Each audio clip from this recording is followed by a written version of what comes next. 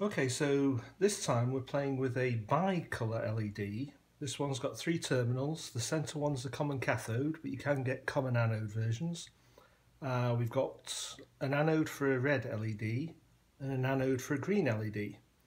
And what we can also do, because we can have both LEDs on at the same time with different amounts, if we mix red and green we can get yellow, and if we lower the green down a bit we can get orange.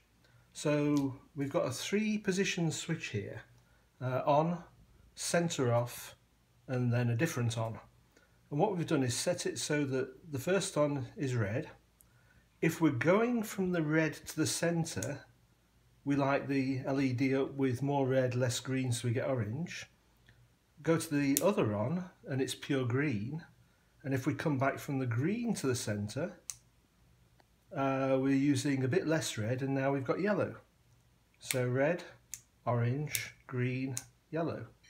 Green, yellow, red, orange. Pretty cool, eh?